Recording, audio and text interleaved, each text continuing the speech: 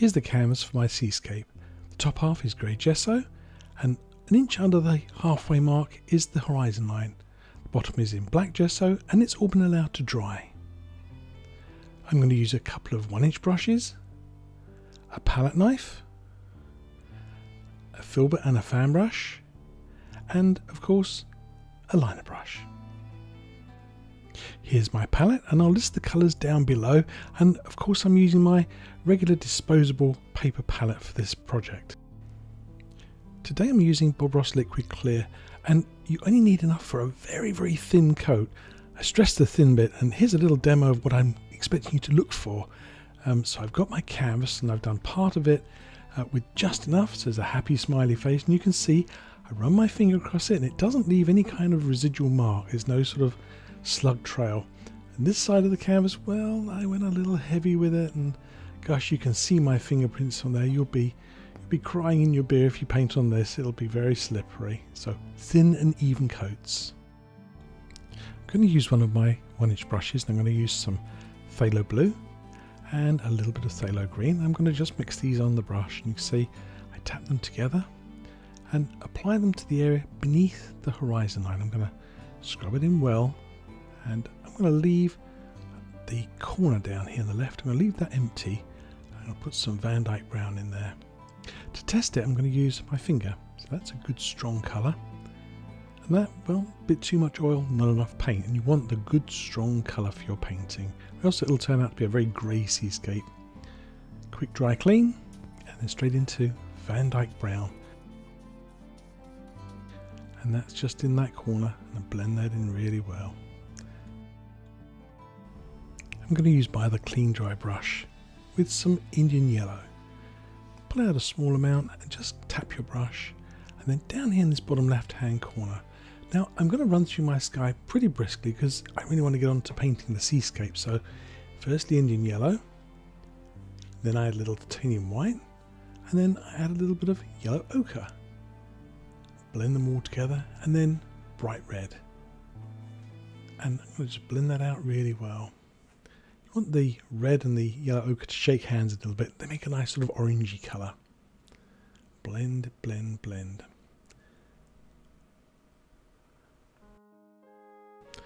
The final colour for my background sky is phthalo blue, and this is a real powerful colour. So you see I put a little bit on, and just too strong, so I add a little bit of white to it. And it's a good idea to test your colours, and if they're just too strong, adjust things before you paint too much of the sky. It's much easier to fix it than to try and take it off. In here I want to start painting a little cloud, and I like to use the handle of my fan brush to drop in a little sketch. You can design the way your clouds look, and if you don't like them, well, use the magic eraser, the one that you got attached to your hand, just to rub it out. I'm going to mix up a colour, a mauve colour for my clouds. I'm going to use a nice little bit of the Alizarin crimson and a little dot of phthalo blue. The blue is very much stronger, and I'm going to mix these together well, and as you can see I'm trying to get a nice little mauve colour, and there it is appearing on my palette. There it is, and really mix these in well. Now this is a really strong colour, and I want to make it a little bit sort of more pastel, so I'm going to use my fan brush, and I'm just going to go into some white and blend this together. I'm looking for a soft mauve colour. Now back to my canvas, and I'm going to use just the corner of my fan brush, and I'm going to use the letter C. C for cloud. Play on that little blue area. And there we go, little letter C. Just touch and give it a little flick, and build up the little patch of paint with lots of little letter C's. Leave a few holes in it here and there. And this gives you a nice sort of soft, bubbly patch of colour. Nice flat base to it. There. I dry cleaned that 1-inch brush I used to paint the background sky, and this time I want to use just these few hairs on the corner, and I mean just literally maybe a dozen, 20 odd hairs, and I want to use just the corner of the brush just to blend this gently. You're not looking to overdo it. You want to keep some of those little higher spots and dark spots available, but you just want to fluff it up a up a little bit, soften it, blend it, make it nice and smooth, dissolve the odd edge, leave some bits harder, really make it look lovely and fluffy and soft.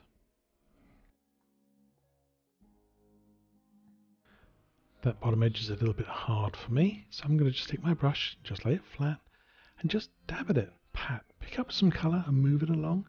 You can make a nice point to the edge of the cloud and really just dab it in, soften it up completely. And just like that, we have a cloud. Doesn't take but a second. Let's add another little one above him, I think.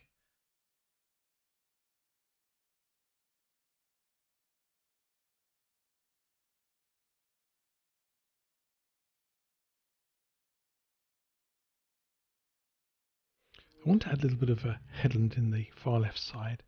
And for this I'm going to use some of this grubby white, little dark sienna, and I'm just going to loosely mix these together. I may even add a little bit of red into it just to warm it up a fraction. And leave it nice and marbly. And I'm going to I'll probably use the fan brush again for this. I'll give it a dry clean. There we go. And pick up a little bit of this sort of soft brown colour. Nice soft colour. I want it to look nice and distant. And as you see, I left a little piece there just on the horizon line. I'm just going to tap this in. Just use the corner of the fan brush. And think if this has been covered in vegetation, I'm going to put a palm tree or two on there. And again, if you want, you can just sketch this with the end of your brush. So give you an idea on the proportions. And just tap this on. Let the brush do the work though. You don't have to do any real detail, it's too far away, but you can create some lovely sort of soft edges here just by pressing and dabbing with the brush.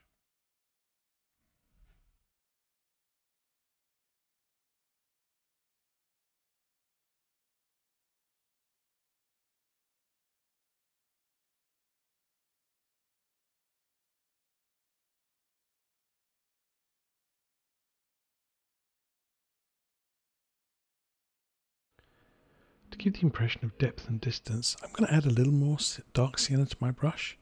I'm going to tap in another little layer. Let it sort of blend with the underpainting a bit. Just looking for some soft detail here, nothing really too hard. And again, just dab it in, create some little soft textures. And once I'm happy with this little stage, I'm probably going to add a few more little touches of even darker sienna. More dark sienna. So we've sort of got three soft, distinct layers all blended together. I want to add the suggestion of a palm tree or two, and for this I'm going to use my liner brush and a little drop of thinners. Just want to thin my paint down so that it's nice and runny like ink, and roll my brush through it, and then up here on the distance of my little headland, just put in a couple of little suggestions of tree trunks, not too dark. Ooh, they look a bit dark to me. Just lighten my colour up a little bit. Keep them nice and small. Just put some little crisscrosses on top, just a suggestion of a palm tree. Maybe I'll add another one here, maybe one here. Keep them very light though, not too distinct. Maybe I'll add a couple more just to sort of finish it off.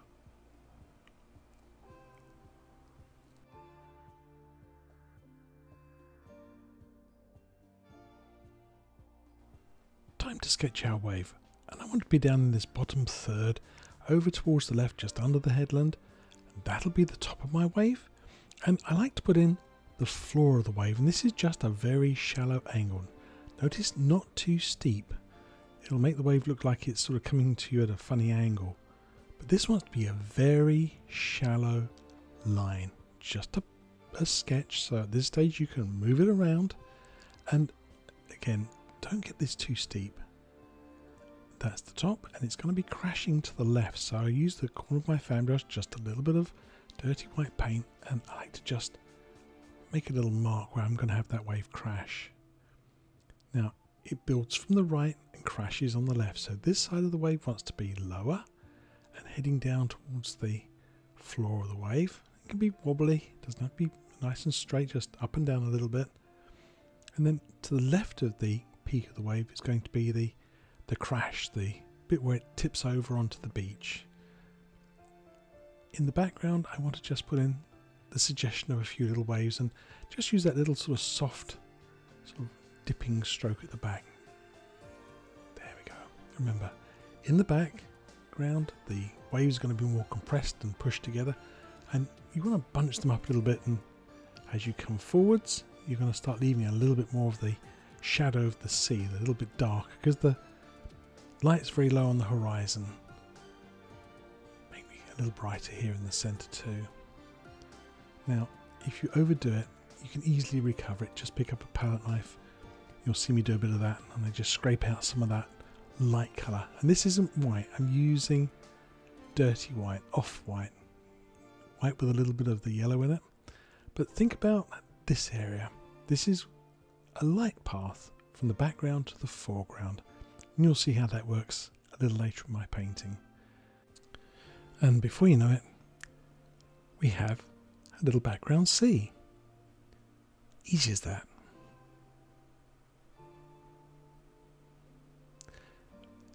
These little areas of dark are really critical because they actually tell you that there is some height and depth in the water. It's not just flat.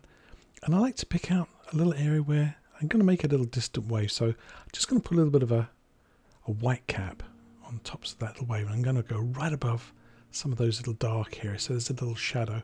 The light's coming from the back, so it's just highlighting the top edge of that wave, but casting a shadow on the water this side of it.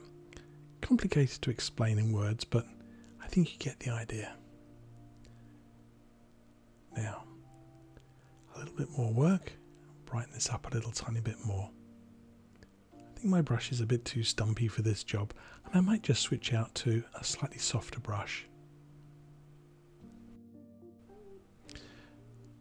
Look carefully at the seascape. I'm going to scrape off some paint. Here's that tough brush, and here's a softer, smaller brush. Now watch carefully as my sea recovers some of its dark. Did you see that? I just scratched out some of the white to reveal a little bit more shadow here and there, and then go back and just retouch with this new brush. It's a little bit smaller, a little bit nicer. It forms a nicer edge. So don't ever settle for it being just so. Just go back and make a few little changes. Your seascapes look so much better if you do those little touches. I'm really happy how this is looking, but if I needed to, I could go back in and scrape out some of that white paint and recover them again. If I wanted to make that bigger, I could scrape the paint out there too. But I'm really happy with it. I think it looks nice and distant, but just in case you want to see, this is how you do it.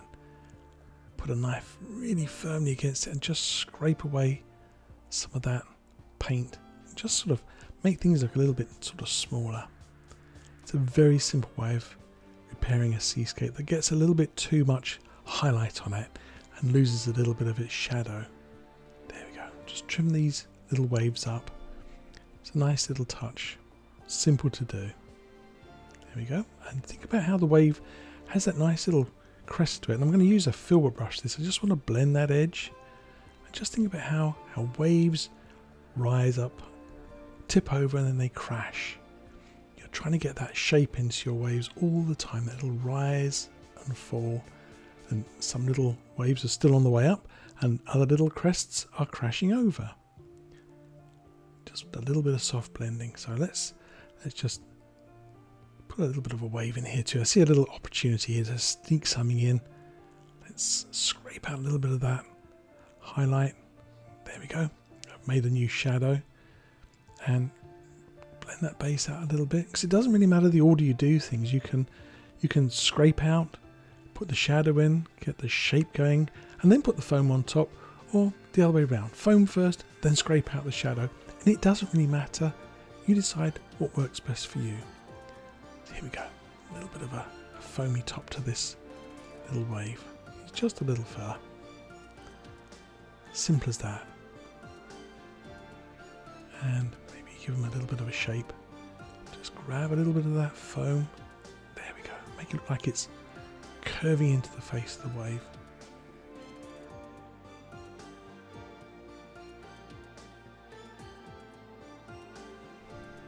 So that's part 1 of my seascape, and if you've enjoyed this, join me for part 2, and in the meantime you might like to subscribe and watch some other videos I've done. Watch this one next.